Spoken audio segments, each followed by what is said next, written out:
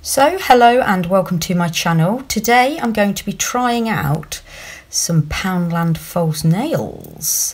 So these are some new nails that I've not seen before in Poundland. They are Ferne McCann's and they're the Glamour Girl Stiletto Gloss, and they are like a rose gold shiny lovely coloured nail. So obviously £1 from Poundland. So in there you get 24 nails and some glue. So what I've already done is matched up the sizing of the nails to my own nails, and then the glue which you get with it I won't actually use. I prefer to use a brush. So what I tend to do is empty this into this, so I've got the brush to use, and I just find it helps the nails stay on a lot longer. I also got this in another pack of false nails previously, an Elegant Touch thing, and it's like a nail protector, so I'll use that as well. And then I've also got, which I've never used before until recently, this is for trimming your cuticles, and I got one of these in a manicure set not long ago. The only problem is they're very sharp, and because I've used it quite a bit, it's blunted it a bit, and I'm finding it's dragging on my cuticles. So I've bought some more. I got 10 of these from eBay. I think they're only something like £1.89. So first of all, I've washed my hands. My nails are in an absolute mess now, unfortunately. Because I've been wearing false nails for so long, they're just wrecked, so I have to put some more on to cover the mess. So I've already washed my hands to wash any grease or anything off my fingers. I will then prepare the cuticles with this little gadget. So I've done all of them except for this finger here. And what you do have to be careful because it's very, very sharp. And you actually just trim round. You can feel it as you go, it just grabs a bit of the skin.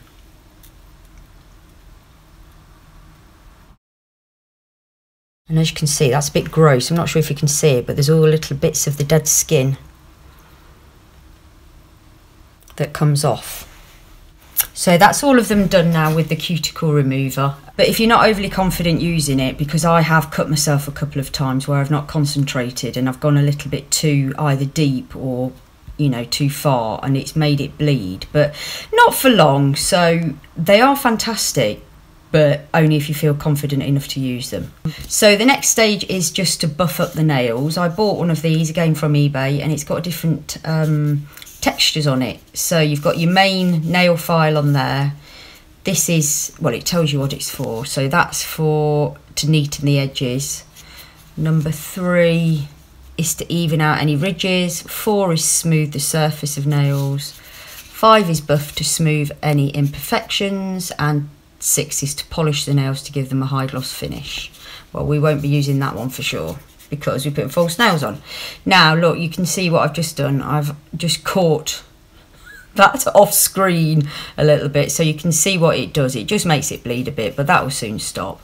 So because my nails are in such a mess, they are very ridged at the moment, so I don't really need to buff them up too much. What I would say is if you're using them for the first time, I would buff your nails quite probably with the most coarse side. So I'm going to go for this side to do mine. And because my nails are quite damaged, I've got to be careful not to do too much because I don't want to take off too much more nail. Right, so that's the nails just roughed up a bit. To be honest, I think because I'm using this Nail Saviours stuff, I probably didn't really need to do that. So if you haven't got any of this, I would say to buff your nails, but this I do find does protect your nails a bit, and again it gives something for the glue to grab onto. So I'm just going to put a bit of this on each of the nails to give them some protection.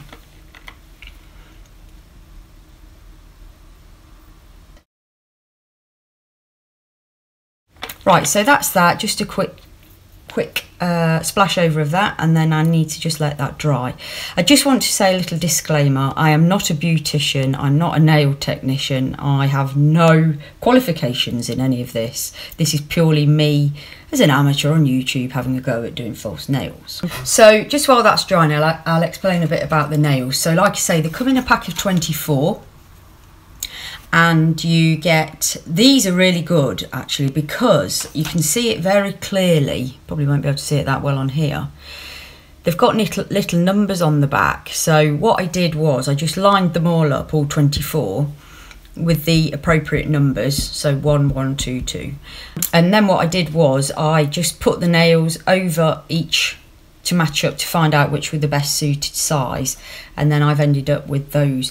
And what this does as well, because there's 24, because everybody's got different shaped nails or widths of nails, a couple of the numbers were repeated. So I think there was 2 lots of 5, 2 lots of 6, because those sort of nails are quite similar in size on most people. So I think they give you a few extras there in case you wanted to do 5 and 5 or 6 and 6 rather than 1, 2, 3, 4, 5, 6.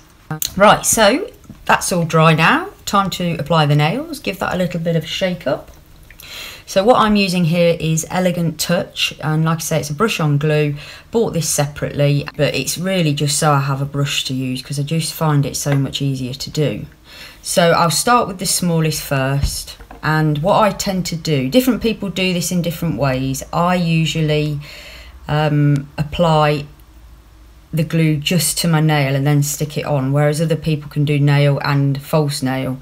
So I usually paint over the whole nail and then just do a little bit of another stripe in the middle just to give a better adhesion. You just paint this on like normal nail varnish, so I've done the full one and then a little bit more in the middle, and then you apply the nail as close to the nail bed as you can get it and almost push it into the nail bed a little bit, making sure that it's central and straight, so it's not wonky. This is a bit difficult to do because I'm sort of doing it at an angle. I should be doing it like that really.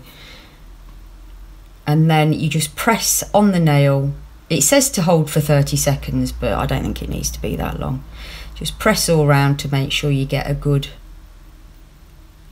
bit of adhesion. What you need to be careful with this is, as you can see what I've just done there, some of the glue has come out and now it's gone on the nail.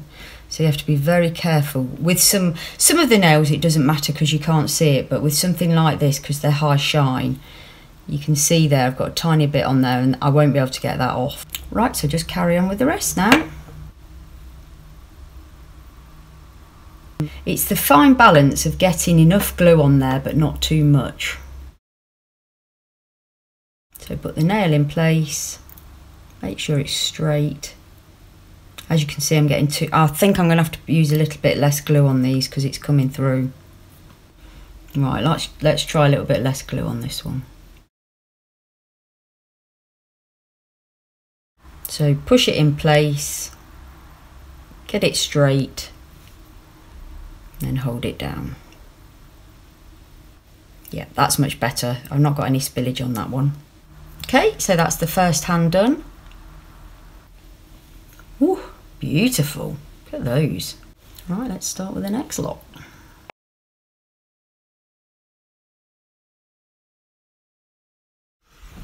So there they are, all finished. I think they look really nice for £1.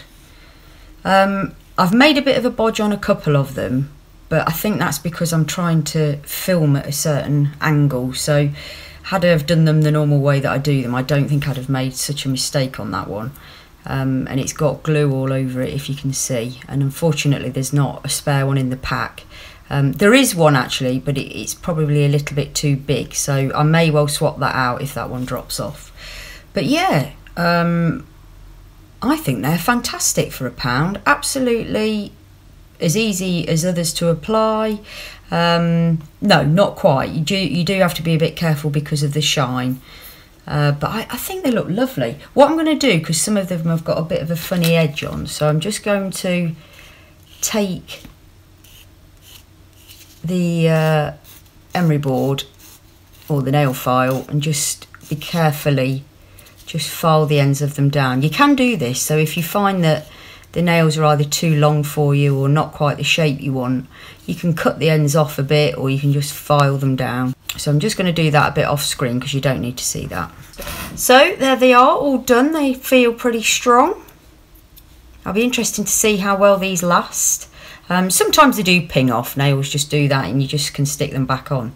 And then I'll also be interested to see if the foil comes off this, because I have had some of this sort of type before in a different brand, and after a couple of days the foil came off, because as you can see it's silver underneath, so it's just like a layer on the top.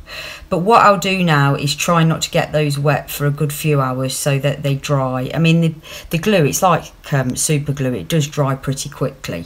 So I'll try and keep them out of water for as long as I can. But yeah, I'm really pleased with those. And let me know in the comments below if you've tried these or any other Poundland nails, or if there's any nails you've used which I need to give a go, which you found, you know, to be decent budget nails, as it were. So that's it, and bye for now.